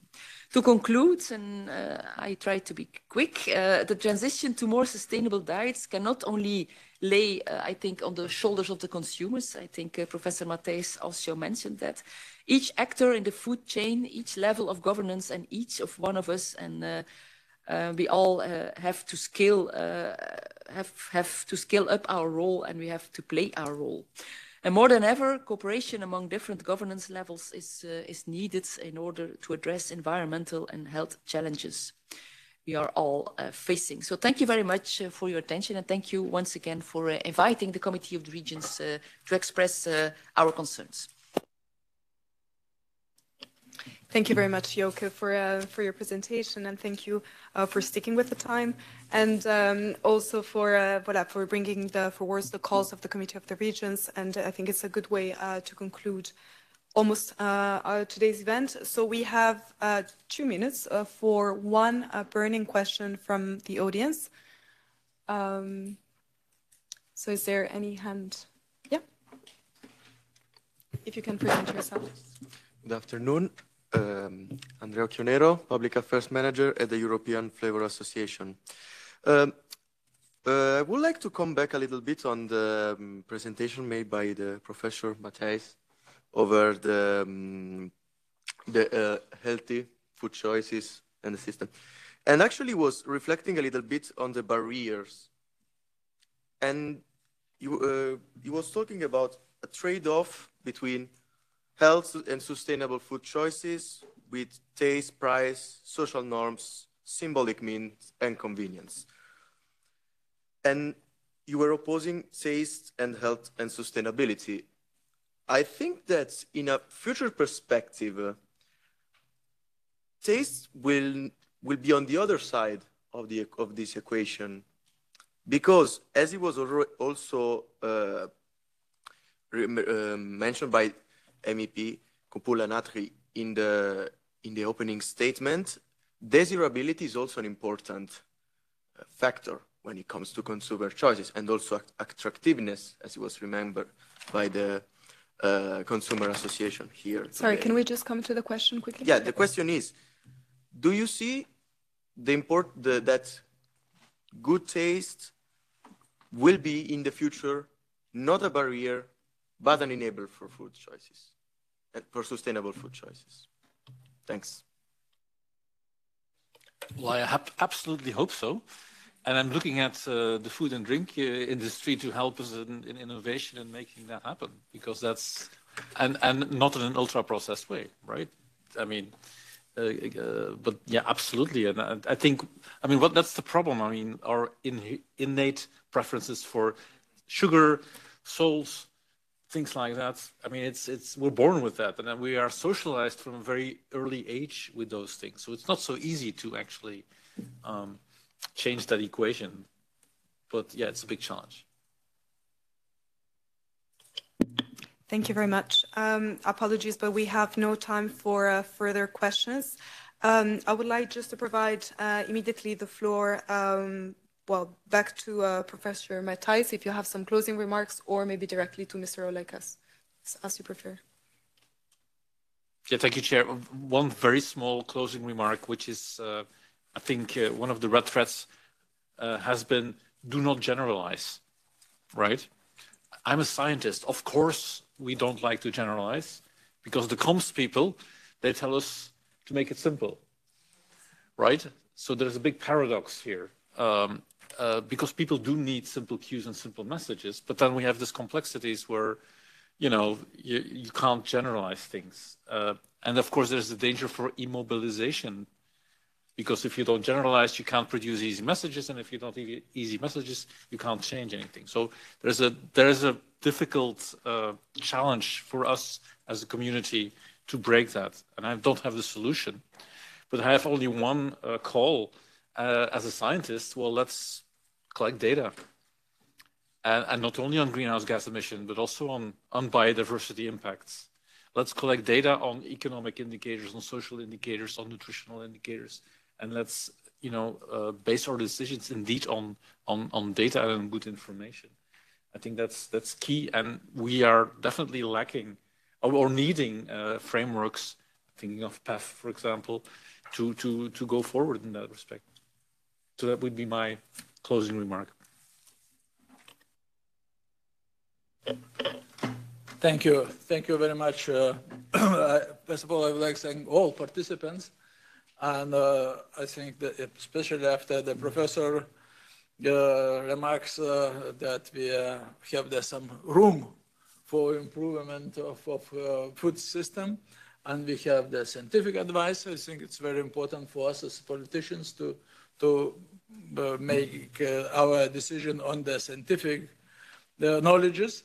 And it was mentioned that there is a single diet for solving all problems. I think it was also very important that we should have the holistic approach, improving the food system and looking how this food system act on the environment, and how we can implement this policies in different regions. The region was very important for us, because we have the different habits, different traditions, and also how we can improve. Also, it's mentioned that there are different gaps between the member states. We should maybe allocate additional resources and knowledges to support, and how we can solve the food waste. So I think it's one of the very important issue, having in mind the diets and food system and economy.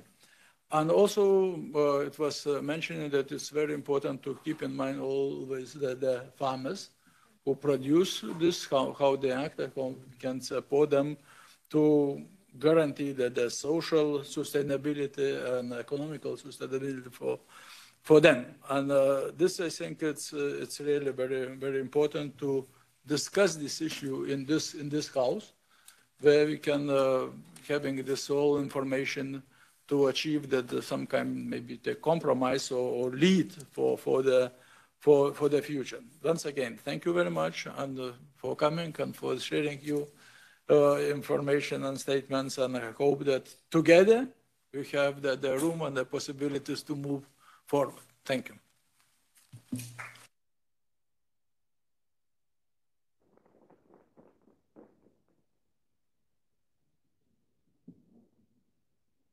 Well, just a small thank you also from my side. Thank you for staying until the end of the event. Apologies a tiny bit for the delay. And I think we have all learned a lot today, so let's keep working together and bring these priorities ahead also in the next EP mandate. Thank you.